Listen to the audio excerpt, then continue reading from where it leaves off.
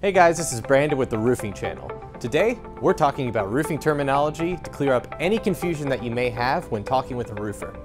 This video is going to go over terminology that the homeowner is going to hear, and we're not going to cover anything obvious, so you won't see things like chimneys appear on this video.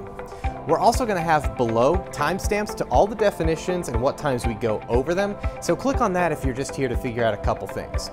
We're also going to be providing pictures when possible, and with that out of the way, let's go ahead and get into it.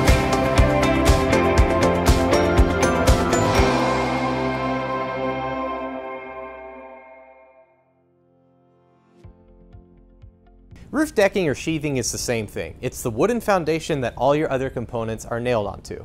It comes in either OSB or plywood if you're talking sheets, or it comes in wooden planks. The main thing with decking and sheathing is that you don't want to try to get it wet, because then it's going to rot and you're going to have to replace it.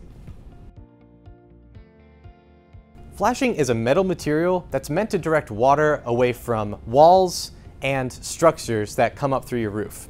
It comes in 3 different types: apron, counter, and step flashing, and it comes in 3 different metals: aluminum, steel, and copper. Underlayment is either a synthetic or a felt material that's placed over your decking or sheathing to protect it from water. Ice and water shield is like an extra beefy version of underlayment. It's placed in areas of heavy water flow and risks of ice damming. Its main purpose is to protect you against leaks. Rakes simply refer to the edge of the roof that runs at a slope. Eaves refer to the edge of a roof that runs horizontally. Facets refer to the different sections or the sides of a roof. For instance, this roof shown here has 13 facets. A square is a unit of measurement that's commonly used by roofers, and it simply refers to a 100 square foot area.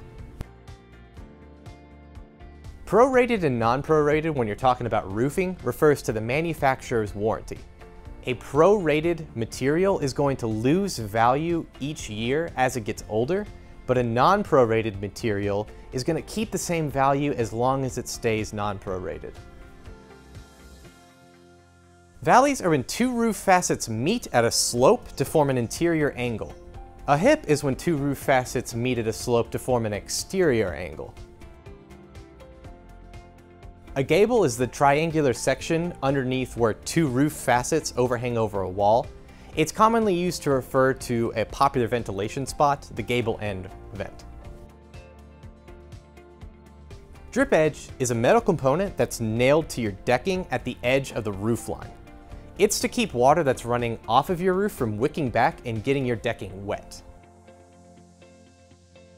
Fascia is located right below the rakes and the eaves of your roof line, and it can serve a decorative purpose, but it can also serve a practical purpose as your drip edge.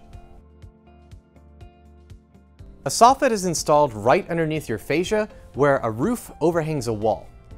It's pretty common for roofers to install an intake vent right where a soffit is located. A dormer is a section of your roof that juts out, usually as a window, and forms its own little small section of mini roof.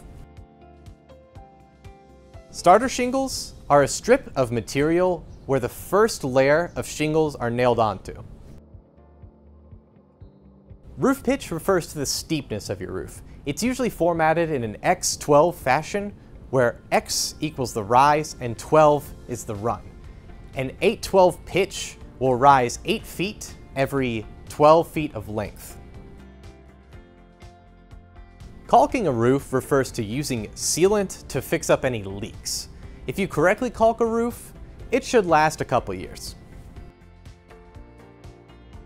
A cricket is a sloped, double triangular structure that's meant to divert water around chimneys and walls. If you want to go more in depth into some of these roofing terms, then click on the link below. It'll take you to our Roofing Academy playlist, which deep dives into a lot of the roofing components.